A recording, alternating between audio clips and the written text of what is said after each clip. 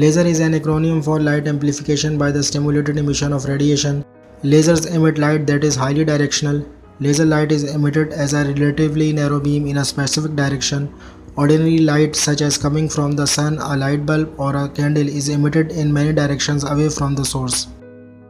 The light emitted from a laser is monochromatic, that is, it is of one wavelength or color. In contrast, ordinary white light is a combination of many different wavelengths or colors. The light from a laser is said to be coherent, which means the wavelengths of the laser light are in phase in space and time.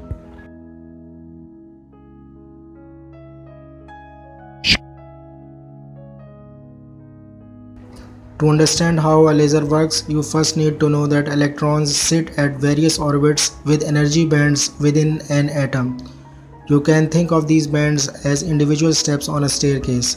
In their default state, all electrons sit on the first step of this staircase, which is considered the electron's ground state. If you then zap the right amount of energy into an electron, you can get it move up a step.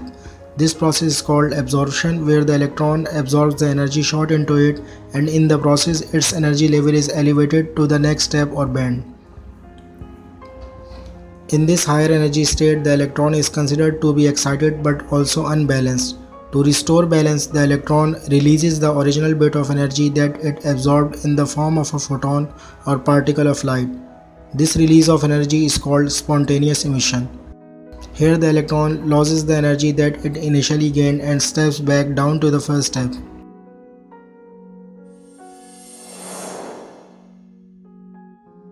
First, an electric current will make the flash lamp turn on and off, which will excite the electrons in the medium.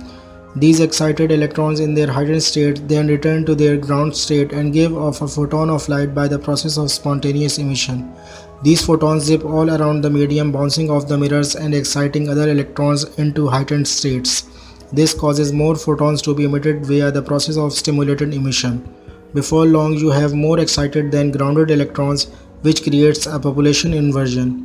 The two mirrors keeps the photons bouncing back and forth in the medium, but one of the mirrors is slightly less reflective and lets some of the photons through.